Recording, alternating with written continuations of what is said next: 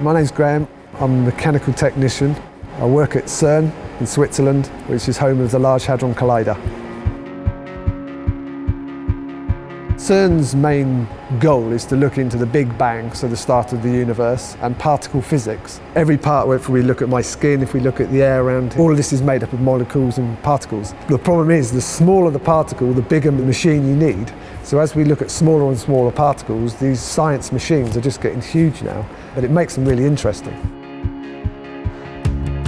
I build a lot of equipment called cryostats, which you can see behind me here. These are part of the LHC, the Large Hadron Collider.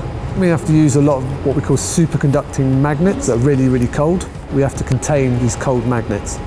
And also I get involved with making procedures. If you had an air fix kit, you get your little booklet of parts. I very often have to make procedures like that so we can pass it on to someone else to do the work.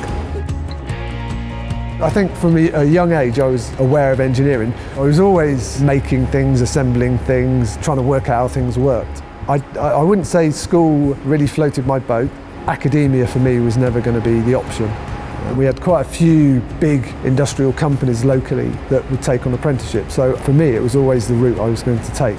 Originally I wanted to be a car mechanic, but as it was I ended up going more into science engineering, because in Oxfordshire I come from, there was always a lot of big science projects, so for me it was a natural progression to go from one science project to the next. I came to CERN, I applied, and this is the job I'm doing now, but I think I've just been lucky that I've arrived at the right time and been put on the right projects. Coming to CERN, you want your basic engineering skills. Hopefully you've done an apprenticeship or a college course. Then after that you need to be able to work as a team. You also need to be able to work individually as well.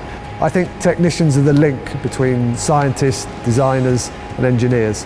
If they were left on their own, they will design a great product, no doubt, but they very often need an input for a technician to say, how are we going to assemble that? Because you're taking parts and you're working out how they go together, how they can't go together.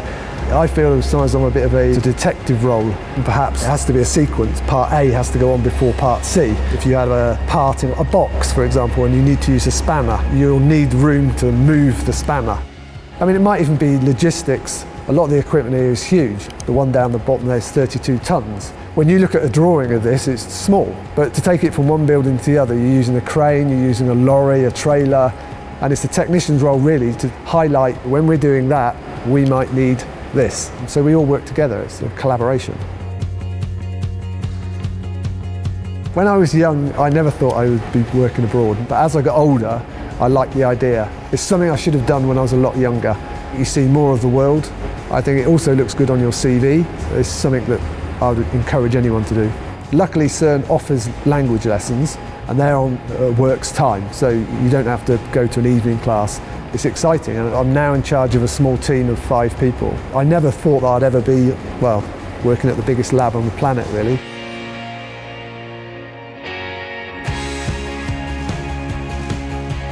I love taking a project through from start to end. It's a real intense job, but it's really enjoyable.